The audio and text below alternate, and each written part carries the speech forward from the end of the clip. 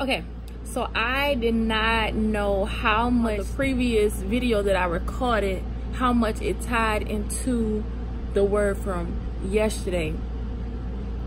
So remember when we were studying the verse in 1 Samuel, Psalms 91 came to me. 1,000 fall at your right hand and 1,000 fall around you and 10,000 at your right hand. That verse came to me. I went to Psalms 91 and let me just read that to y'all. Okay, so I'm gonna read to you the verse from yesterday, 1 Samuel 18, or the 7th verse. 1 Samuel 18 in the 7th verse says, "Was their song? Saul has killed his thousands and David his 10,000s." All right, so the word for today: though 1,000 fall at your side, though 10,000 are dying around you, these evils will not touch you. So when that limb fell right in front of me, I'm like, oh my God. It didn't scare me. It was just like, oh, it was close. It could have been me type thing. That could have hit me. That could have killed me. That could have touched me. But it didn't.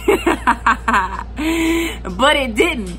Just as the verse says, though 1,000 fall at your side, though 10,000 are dying around you, these evils will not touch you. They're gonna fall, but they will not touch you. You will see your enemies fall. Let me calm down right quick. Let me calm down. Let me calm down, because this word is good. This word is good. He's so intentional. And any way he can get your attention, he's gonna do that. And oh God, God, I thank you. God, I thank you. I thank you. I thank you. So though 10,000 fall at your side, though 10,000 are dying around you, these evils will not touch you. So that is the encouragement for today. No matter how much the enemy tries to come up against you, these evils will not touch you. You will not be affected. God has your back. He's on your side. You are favored. You are blessed. And you are protected by the Almighty God. So y'all,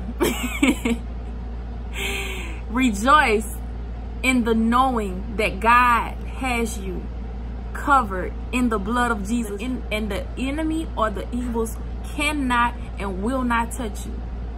So that's my encouragement for today. This was just too good. I had to get back on here and deliver this message that the Lord has sent to his people. So y'all, I hope y'all are blessed by that, and I pray that y'all have a great day, rest of the day. Anyway, thank you. Love God, love Christ, love life, and I'm out, y'all. Peace.